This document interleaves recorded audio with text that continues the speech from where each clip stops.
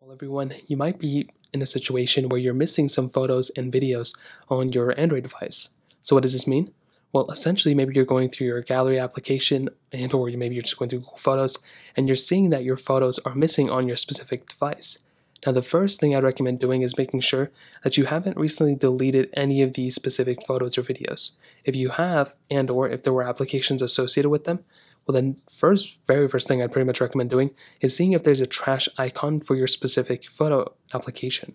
So in this case, on our gallery app, I believe if we click here, there should be a little trash icon. So you can click on trash and you should be able to see any deleted photos or videos or removed photos and videos from the specific application. Typically, this is what I would recommend doing. Also within the Google Photos application, you have the same exact option. So you can go here, you can pretty much go through and just click out of here. You can click library. There should be a trash icon right up there, and you should be able to see your photos here too. But if you saw, as soon as I booted up this specific photos application, it asked me if I wanted a backup or whatever. Hopefully you set that up, because if you're using something like a different photo application, things like gallery, things like photos that's built in with certain devices, well, you can always go through and download Google Photos and see if any of your photos have been backed up previously before. So here what we can do is we can just make our way over to camera, and sometimes the photos within the different application will be different than what's in your trash bin on your gallery application.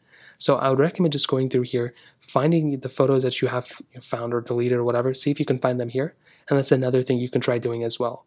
Finally, another option without having to go into super crazy, you can try going through other applications, things like messaging applications, things like Snapchat or Instagram, and try to see if you can find any videos that you previously downloaded from those specific websites or whatever.